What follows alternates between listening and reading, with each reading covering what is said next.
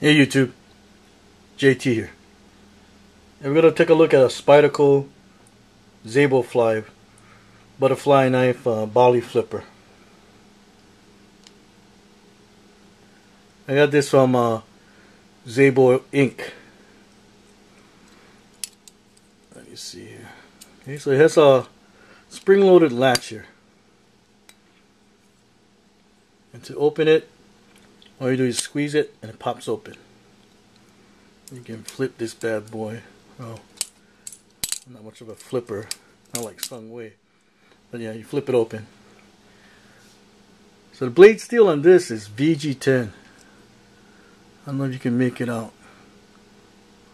This is a Flip Mino HD, so it's not as good a camera as Humans for Target has. It doesn't have the autofocus and the close-up capabilities. Anyway, it's VG10, and I've seen the other Szaboflys had 154 cm. So I don't know the history on that. I don't know which came first or when they made the change. But I'll attach some reviews and some other videos. So Laci Szabo's name there is etched in the knife, along with the Spyderco spider there. Nothing on the other side. But just look at these aggressive lines on this scythe kind of blade. This blade design is signature to Laci Szabo. I say, okay, so VG10, blade length is 4 inches. Overall length is 10 inches. This thing has some mean curves. Weight, 5.6 ounces. There's a pocket clip. And it's reversible. And notice, you can't lock this thing open. Supposedly, if the knife can be locked closed and not locked open, it's legal in some states. But you would have to do some research to see if it's legal in your state. Butterfly knives are not legal here in Hawaii. Let me open this.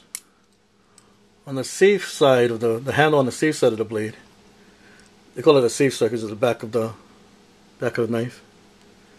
There's these 3 spacers.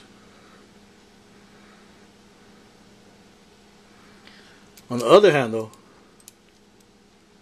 you got this huge stainless steel spacer.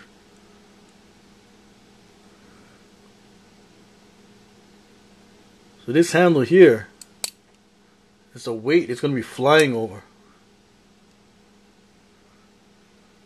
So I guess if you're not used to it, if you're one of those guys that like butterfly knives and flip a lot of Balis, it may be something you have to get used to. Sung Wei 9 has a video out on this Szabofly, and that guy is a young master in flipping Balis. And then he added he put the knife up for a pass around where other people can have an opportunity to try it. And Cutlery Lover was like 3rd in line, so Cutlery Lover has a video too. So I'll attach a link to that. Alright, it's made in the USA. Though the way I got a hold of this knife was I ordered several items from Szabo Inc. And then one of the items I wasn't satisfied with. Long story short, Laci offered me a discount on a future purchase, and I decided this. So he gave me a discount on this. It's $198 on his website. So he gave me a discount on the knife, and check this out. He threw in this Kydex, the sheet, this shoulder harness system from Survival Sheet Systems. And this thing is cool. I mean, it gives you an alternate way of carrying it.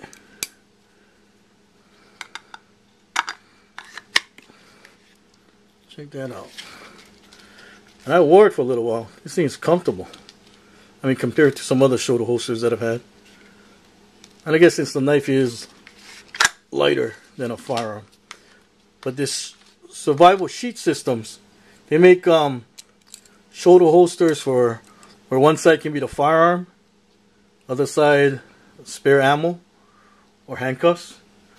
But they also make it like as you see here, where you can carry a knife in a shoulder holster. And you can carry two knives, one on both sides. I'll put a link to their site too. This Szabofly, I thought it was discontinued and out of production. But I guess since Laci was a partner, he might have some reserve or back stock. So he's selling on his Szabo Inc. site for $198. With the harness, it's $250. The harness alone is $60. But a fast search in Google, and I found Blade Up selling it for like $219. Knife Center selling it for $199.95. And then Blade HQ selling it for $229. So I guess if you want to get a hold of one, there's some sites that still have one. Alright, well for me this is going to be part of my collection. I'm not much of a flipper. Not since my younger days when I used to play with butterfly knives.